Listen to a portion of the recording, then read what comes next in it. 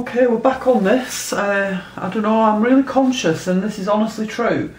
I'm really conscious that you're all sick of seeing this every time you come to the blog, but when I'm focused on something, it is all I'm working on, and it's a challenge to show you something different every day, because really each separate piece of this is a continuation of the last. So there's a lot of repeat going on with patterning and stitch and etc. and technique and things. So I thought maybe I'd just like show you where I'm at again. I know I did this last week, but I didn't give you a video of the loops, for example. So this is that piece I was talking about, well, I showed you last week, where I used the loops on the seams. You see there, and then I used one over here. I was actually a little disappointed with this one. I kind of wanted it to be more dramatic than that, but I think I cut the loop too long. So I ended up having to double it over and things. So, I mean, it's okay, it's acceptable. I'm not going to remove it from there. But it didn't quite work out as I'd planned. And that doesn't necessarily mean that it's wrong. It just isn't how I envisaged it would be. So that's that piece that's got the loops on. And I do love these, but I do have to make more. And these, I was going to make another strip of this last night. And I thought, you know, it would take me possibly 3 hours to create an 8-inch strip. I've got a strip over here that's made, ready to be done.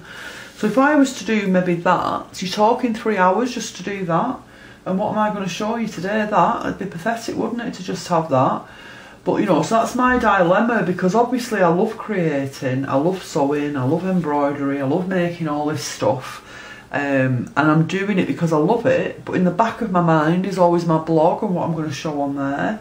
And that isn't my overriding priority, but it's a concern, you know, because it's part of what I do as well. I'm just looking at that, I just noticed on that. Just seeing it now. There's some kind of flaw in that. That doesn't matter, it's vintage, it's just I had never seen that before. I don't know if you can see, it's like as if the somebody's rubbed the cloth with sandpaper in a previous life, but it doesn't matter. And anyway, it's under there. So yeah, so that's my dilemma really, is boring you with the same stuff over and over again. But you haven't seen this actually in a video with these, and I do love those loops, and I've really got to do some more. And on this one I also put cut work. This is the only one that's got cut work on it so far. I've been tending towards applique really, but I might put more cut work on another piece, because it is quite effective. And this is that sample piece that I showed you the other day. It's been cut to bits now, because I've cut bits out. I embroidered this and damp stretched it, and then I've cut bits out of it for applique. So, you know, and that'll cut bits out of that to go behind the cut work as well. But like, that's almost half gone already, and I've only had about 3 appliques out of that, so I need to make some more of that as well. So there's the one with the loops, there's the strip from yesterday that I showed you yesterday with the patchwork hexagons on. I don't know if I'll do any more of them, but yeah. Then there's this piece. It's probably the first piece I did, I think. That still needs to be joined. I'm not joining anymore yet, because I'm not really at that stage. The only reason I joined these was because I had the loops and I wanted to use the loops. I was impatient. And then yesterday I put this one together. This is the latest one. It's not damp stretched, and last night the only progress I've made on this so far is I've put a little bit of lace up there. Okay, and that's just caught down with little tiny stabbing stitches on both sides. That was to cover a frayed edge.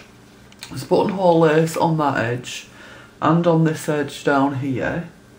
And then on this edge I've just put French knots in the ruffles to hold it down.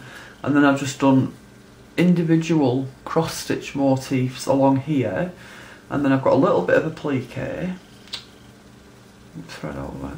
A little bit of applique there. I'll try and pull in perhaps.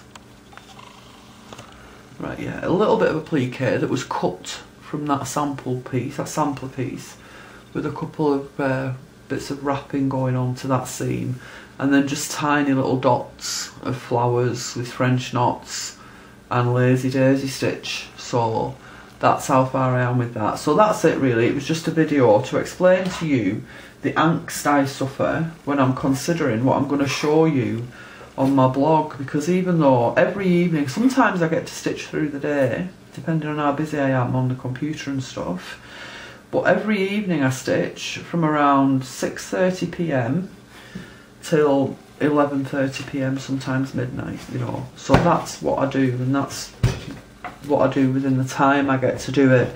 So that took me from 6:30 p.m. till, I think I went to bed early last night. That took me like 6:30 p.m. till about 11 o'clock, because I went to bed early, I was tired. So yeah, those seams, that little bit of titivation, and putting this little bit of lace on there with the stabbing stitches to hold it in place. So that was it really. I just wanted to do that and show you that, and so you know I'm not slacking. You know, I am working hard trying to get these in the camera line so you can see. So yeah, so please don't, I hope I'm not boring you. I really do hope I'm not boring you, but I can't start something new every day. I run out of ideas, no imagination.